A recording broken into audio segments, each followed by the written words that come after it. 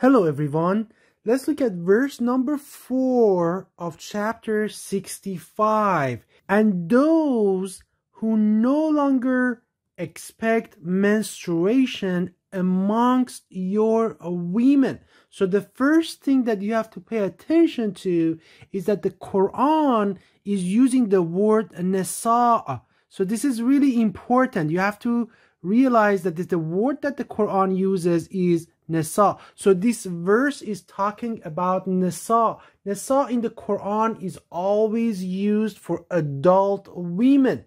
So I'm going to show you an example. I'm not going to go through the Quran. You can do that research yourself. This is verse 98 of chapter 4. It says, except for the oppressed among men, women, again, the exact same word and nisa is used. So it uses the word men, then it uses the word nisa as adult women. And right after that, it says, well done. It means and children. So nisa, when you are using the word nisa, you're not using it for someone who is 6 years old or 9 years old or 12 years old. Those are children. So those are the well done. Those are the children. You're using the word nisa for adult women. Having said that, that's not the point of the video. That was just an example. Please do your own research. That is a very time consuming. So many verses about the word nisa in the Quran. I'm going to go back to the verse. In regards to these adult women, if you doubt about them, then their period, their iddah, is 3 months. So you have to wait at least 3 months before you can divorce them, right? And then right after that, it says also the same condition applies to وَاللَّائِي لَمْ يَحِضْنَ. It means the women, those who do not menstruate. Here they have translated as have not menstruated, but it doesn't matter. What it means is that the women who do not menstruate. So basically, these women who do not menstruate, you also have to wait 3 months before you can divorce them, right? However, the problem is that the traditional Muslims and Christian apologists, they translate this verse, this part of the verse, as if it's talking about the girls that are underage and have not reached the age of puberty. And because of that, they say that the Quran justifies marrying children or prepubescent girls before the age of puberty. That is an absolute lie. That's an absolute fabrication.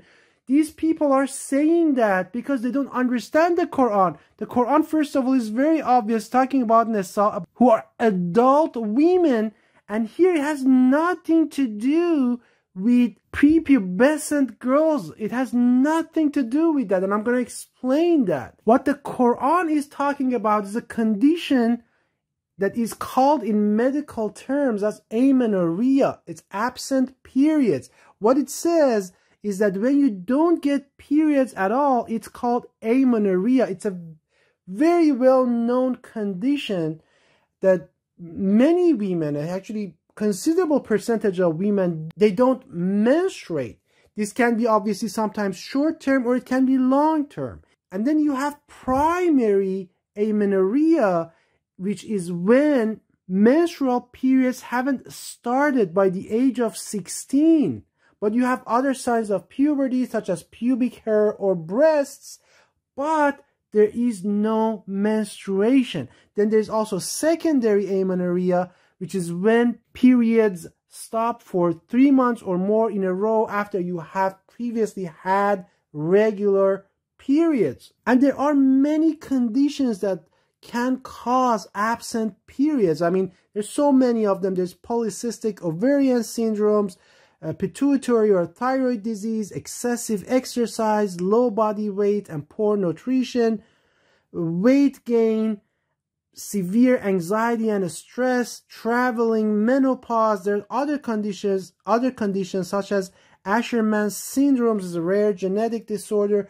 So these things happen all the time, and unfortunately many women suffer from them, and because of that they have absent periods or amenorrhea, which is a condition when they do not menstruate. Just one condition of poor nutrition was extremely common back in the time, and even as of today it's extremely common.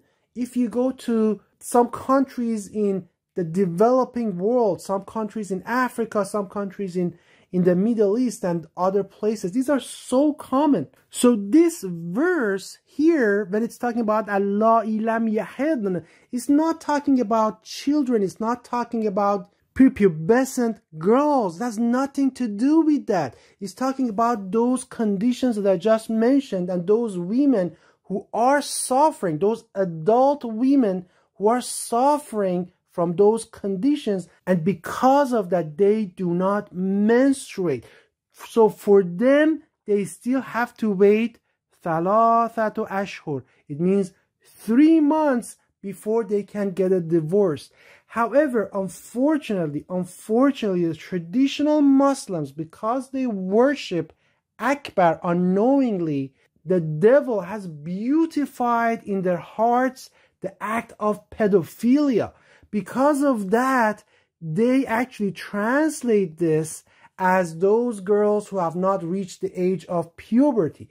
The other group is those who are the enemies of Yahweh, the enemies of Allah, our Creator, and His messengers and His prophets.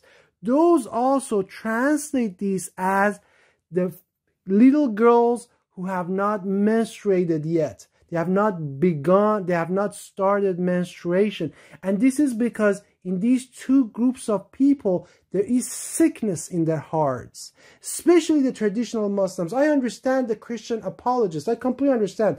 They're doing what they do. However, when I see a traditional Muslims, a Sunni cleric or a Shiite cleric, a scholar, a shaykh who comes and says that, like some people made comments under my previous video about Prophet Muhammad marrying a 6 or 9-year-old, the accusations that exist against him. There were some traditional Muslims that were making comments and they were saying, no, that's what the Quran says. No, that's not what the Quran says. That is what you translate. That is what you understand because of the lust, because of that devil that exists in your heart. That this verse has nothing to do with children, with prepubescent children. The word is, as I mentioned, Nisa is used. And I shared with you in the verse 98 of chapter 4 that Allah is making a distinction between Rajal, Nisa, and children. So what you're talking about, a 6-year-old, a 9-year-old, these are children. That's not an adult woman. I can't believe in 2024 we have these religious scholars that are going around and defending that. Peace and blessings to all of you.